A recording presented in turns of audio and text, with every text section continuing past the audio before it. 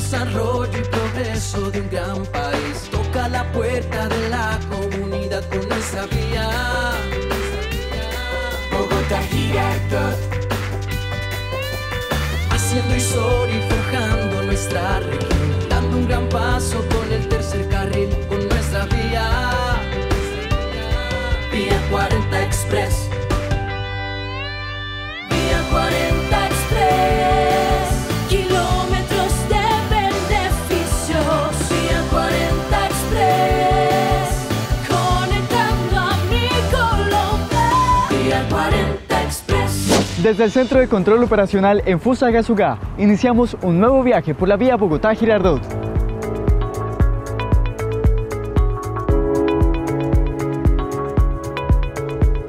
Soy Diego Alvarado y a partir de este momento recorreremos juntos este proyecto vial.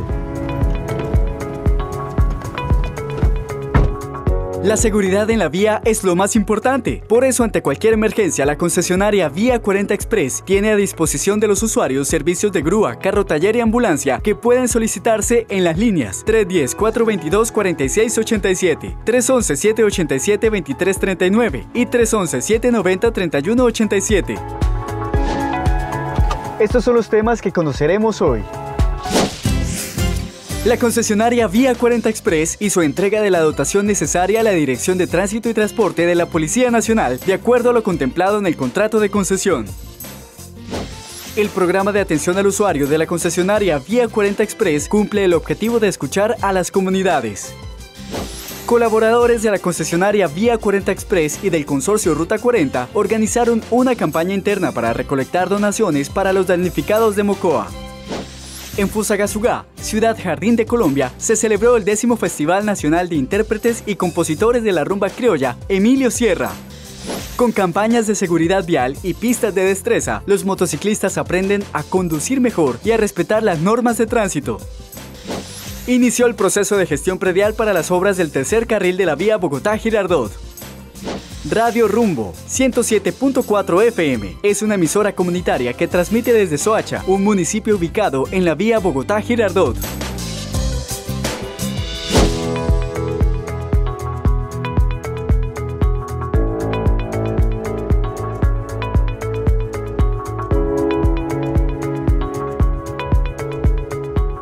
Con la entrega de equipos por parte de la concesionaria Vía 40 Express a la Policía de Carreteras, se fortalece la alianza estratégica entre ambas entidades, lo que garantiza mayor seguridad para los miles de usuarios que transitan por la vía Bogotá-Girardot.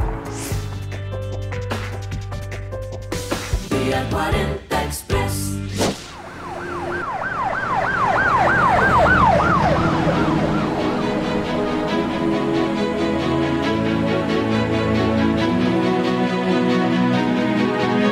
Los beneficios económicos y sociales que genera la red de carreteras de un país hacen necesario que se trabaje constantemente por su desarrollo.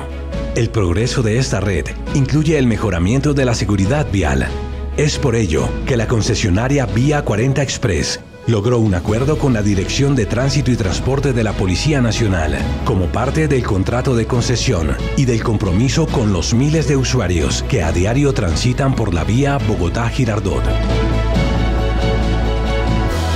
Nuestro proyecto es un proyecto a largo plazo. Estamos acá para más de 30 años. No se trata solamente de la construcción de un tercer carril. Nuestro trabajo es operar y mantener la vía asegurando el más alto nivel de seguridad para los usuarios. Este proyecto estratégico para Colombia es entregarle al país un corredor vial que contribuya al desarrollo económico y la competitividad de la nación.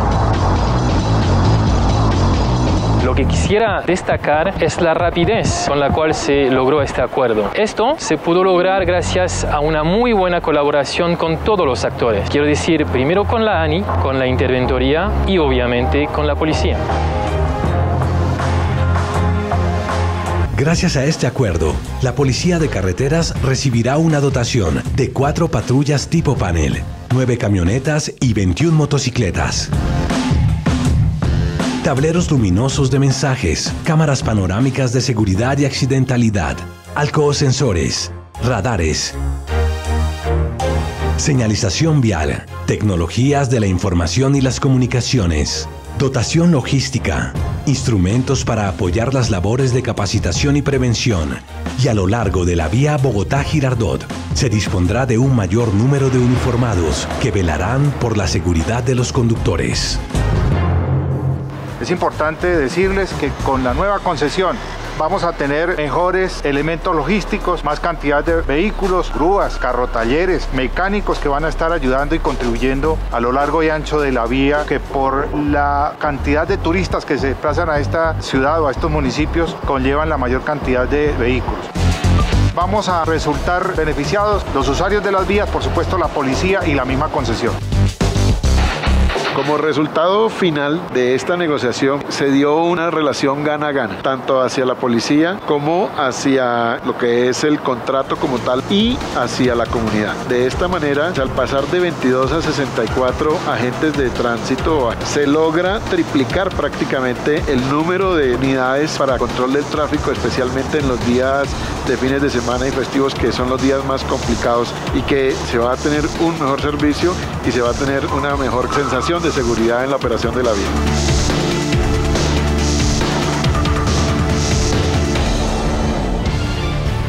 Nuestro compromiso va mucho más allá de la construcción de las obras. En Vía 40 Express contribuimos al desarrollo y bienestar de las comunidades y de los usuarios, a los que conectamos a lo largo de 142 kilómetros y les brindamos una mejor calidad de vida, disminuyendo los tiempos de recorrido, dinamizando las economías locales y ofreciendo viajes más cómodos y seguros.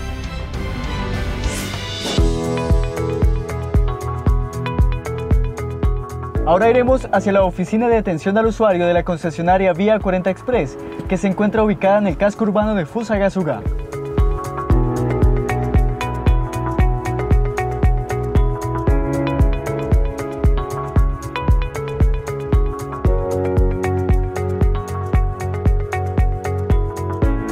El programa de atención al usuario de la concesionaria Vía 40 Express busca de manera oportuna y eficaz recibir, atender y tramitar todas las peticiones, quejas y reclamos que presentan las comunidades aledañas al proyecto y los usuarios que recorren la vía. Vía 40 Express. Estar en contacto permanente con los vecinos y usuarios de la vía Bogotá-Girardot es uno de los principales objetivos que tiene la concesionaria Vía 40 Express, y gracias al programa de atención al usuario logramos cumplir con este propósito. El programa de atención al usuario está desde el inicio del proyecto. Nosotros tenemos desde esa fecha la atención a los usuarios. Tenemos la oficina de atención al usuario principal y tenemos las dos móviles circulando todo el corredor vial para atender a los usuarios y que ellos tengan el espacio para presentar sus inquietudes sobre el avance del proyecto. Desde el inicio del proyecto, por medio del programa de atención al usuario, se han atendido de manera oportuna las preguntas, quejas, reclamos y o sugerencias presentadas por la comunidad, cumpliendo así con el compromiso de brindar información transparente y confiable a los usuarios del proyecto y generando una comunicación abierta y de doble vía con nuestros vecinos. Tenemos aproximadamente 70 PQR recibidas, las cuales a la fecha todas están cerradas, dándole oportunamente la información a los usuarios. Mensualmente estamos recibiendo entre 100 y 120 personas en las oficinas, brindándole la información sobre el avance del proyecto, recepcionando las hojas de vida, aclarando el proceso predial, que es un tema importante para ellos. Y este proceso es informado y con el acompañamiento de la interventoría. Muy bien la atención. ¿Para qué? Yo quedé satisfecho, todo eso, y ojalá yo quisiera trabajar con ustedes.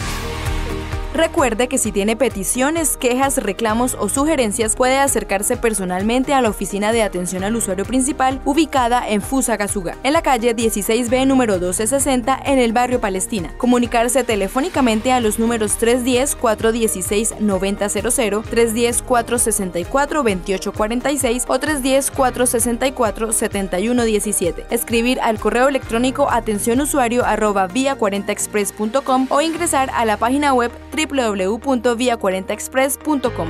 Que sea esta la oportunidad para que continúen visitando las oficinas de atención al usuario. Fueron creadas para recibirlos, para brindarles la información, los avances del proyecto y también para recibir todas las inquietudes o sugerencias que ustedes tengan en pro del beneficio de la comunidad y el buen desarrollo del proyecto.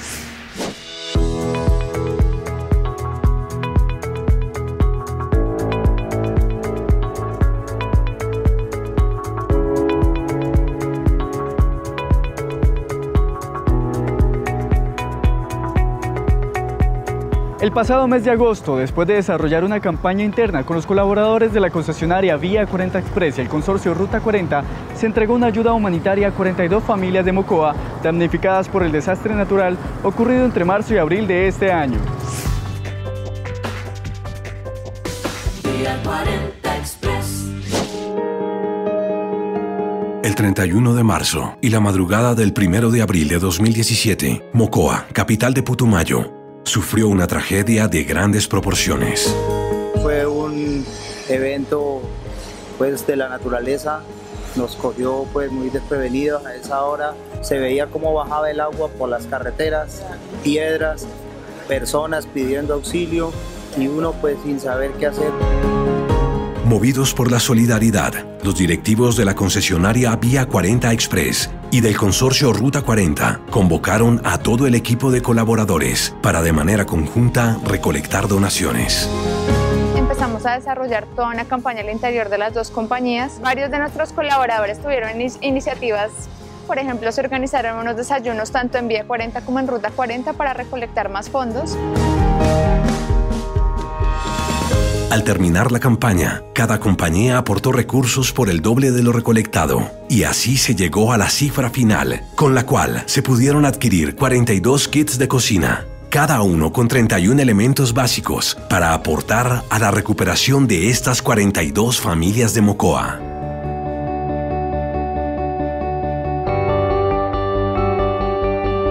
Un generoso saludo de gratitud para todos los funcionarios de Vía 40 Express y de Ruta 40 Consorcio Vial.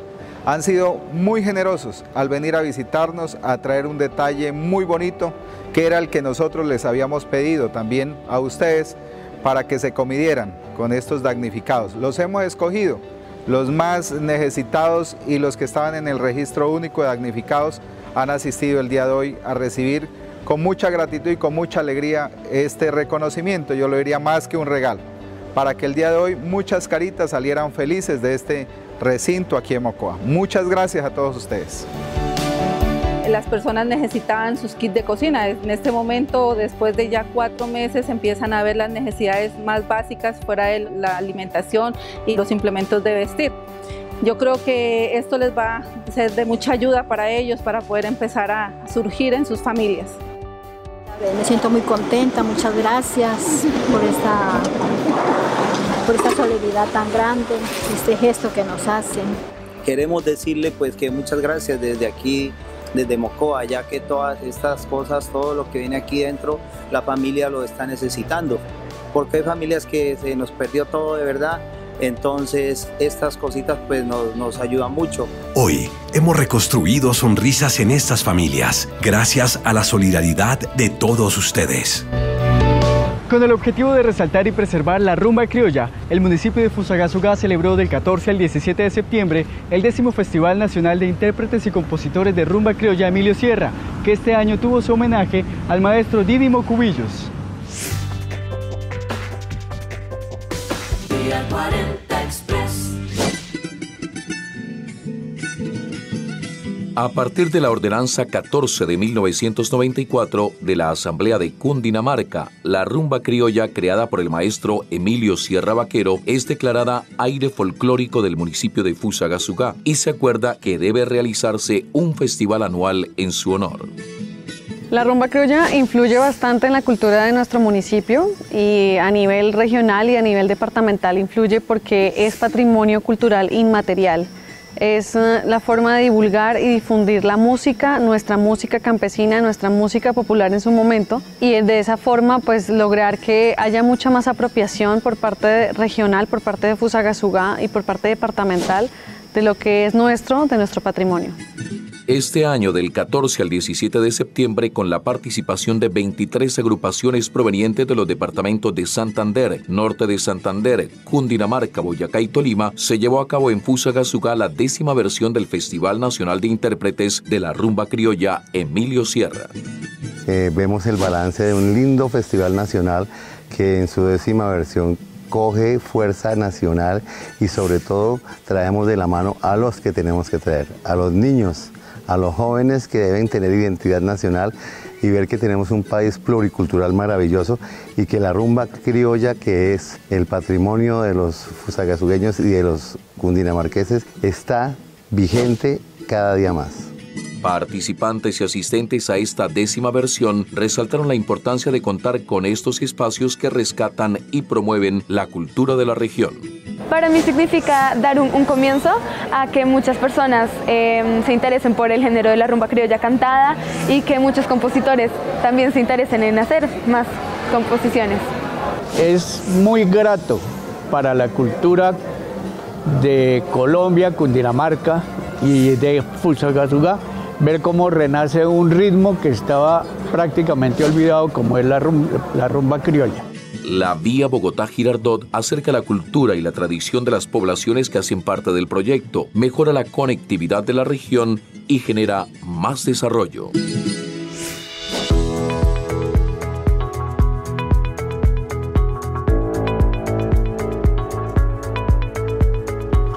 Ahora nos dirigiremos hacia el municipio de Cibaté, donde está ubicado el peaje de Chusacá.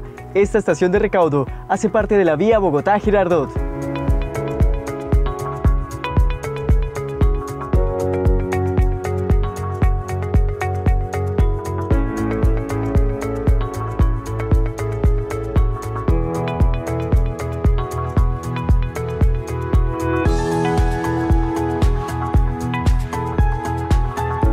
Con campañas de movilidad segura y a través de una pista de destreza, la concesionaria Vía 40 Express y la Policía de Tránsito invitan a los motociclistas a conducir de forma prudente y a respetar las normas de tránsito. Vía 40 Express. A través de las campañas de seguridad vial dirigidas a los motociclistas que transitan por el corredor Bogotá-Girardot, la concesionaria Vía 40 Express y la Policía de Carreteras buscan promover comportamientos seguros entre estos actores viales para que conduzcan de forma responsable. La campaña consiste en reunir grupos de motociclistas después de cada uno de los peajes que tenemos en el corredor vial. Con apoyo de la Policía de Carretera, los llevamos a presentarles un video donde están todas las señales de tránsito, los límites de velocidad y las normas que ellos deben tener en el momento de circular por el corredor vial. Al final tenemos una pista de destreza para reforzar los temas de cómo es la mejor manera de circular por el corredor. Con el apoyo de la Policía de Carreteras se les recordó a los motociclistas la importancia de respetar las señales de tránsito, de evitar hacer maniobras que pongan en peligro sus vidas y las de los demás, así como evaluar y practicar sus habilidades con la motocicleta en la pista de destreza. El objetivo de la pista de destreza es tener en cuenta que mucho motociclista que tiene su licencia de conducción no es hábil para la conducción de su motocicleta. Por eso la pista de habilidades, para determinar cómo es la idoneidad de cada motociclista y cómo está conduciendo su vehículo.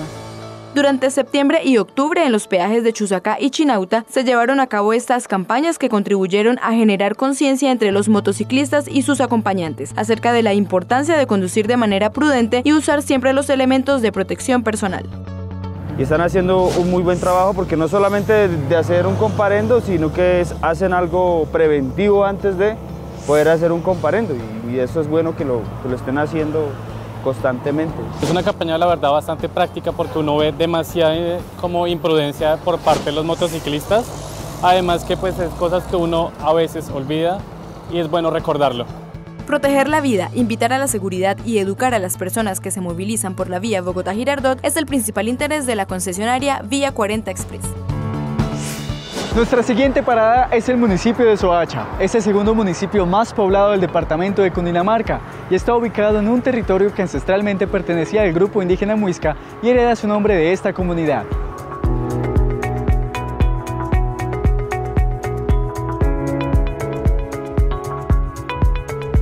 Para llevar a cabo la construcción del tercer carril de la vía Bogotá-Girardot es necesario implementar un proceso de gestión predial que se realiza de manera transparente, lo que lleva información clara y oportuna a los propietarios. Vía 40 Express.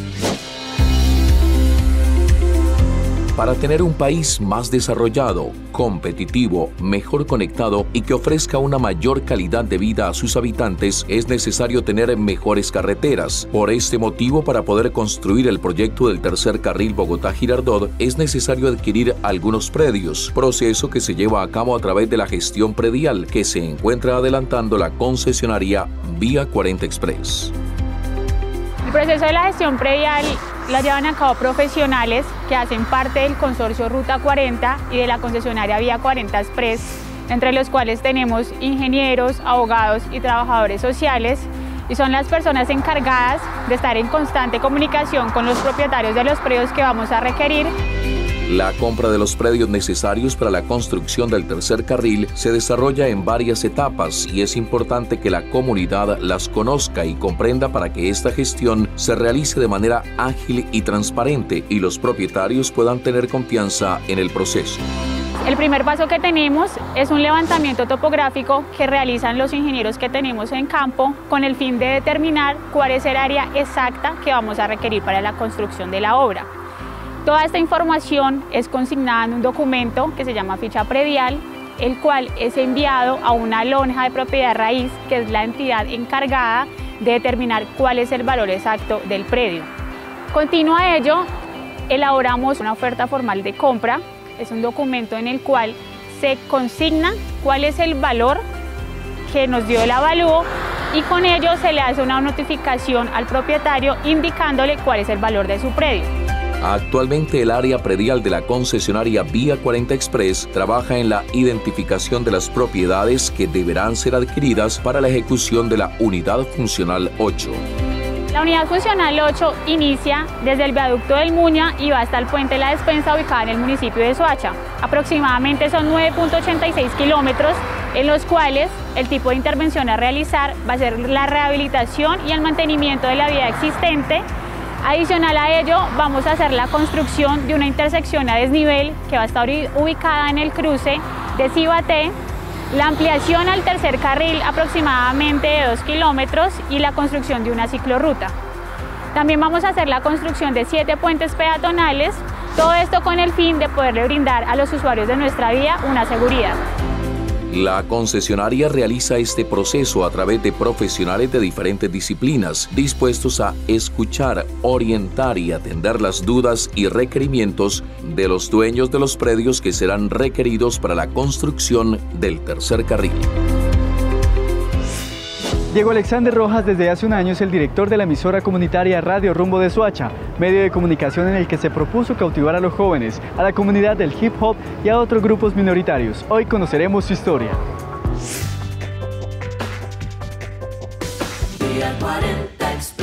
Hola, ¿qué tal, Soacha? Bienvenidos una vez más a una emisión del noticiero de nuestra gente.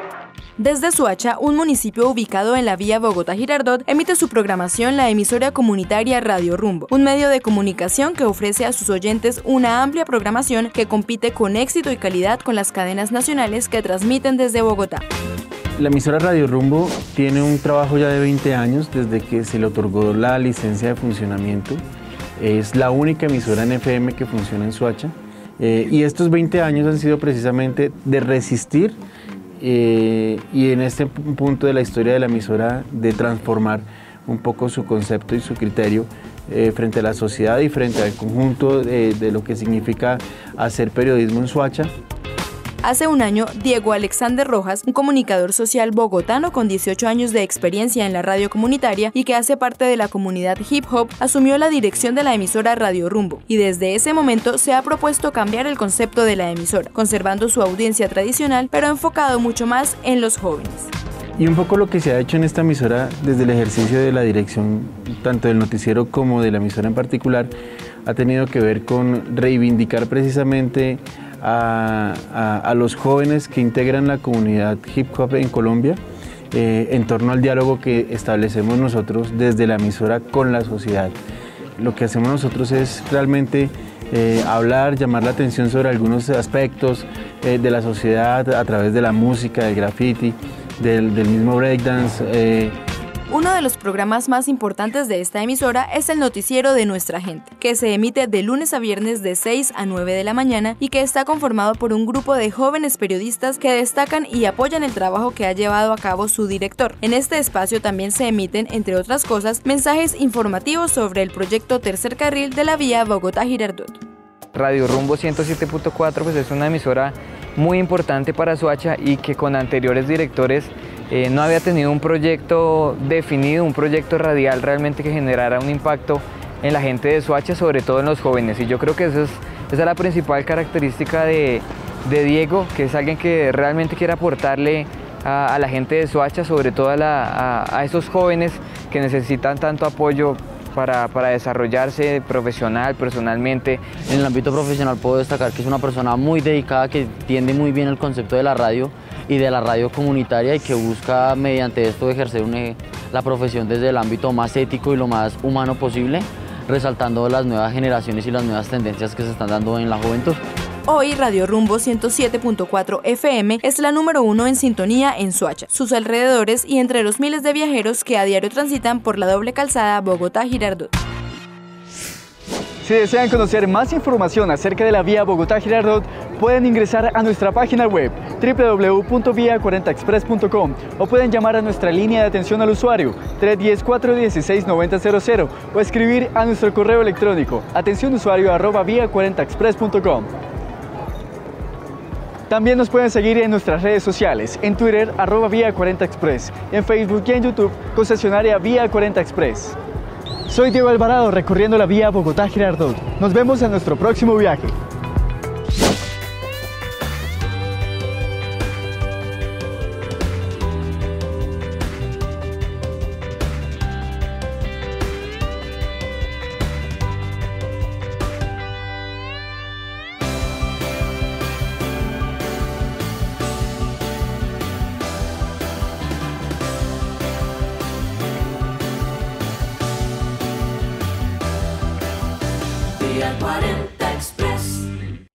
Todos por un nuevo país. Paz, equidad, educación.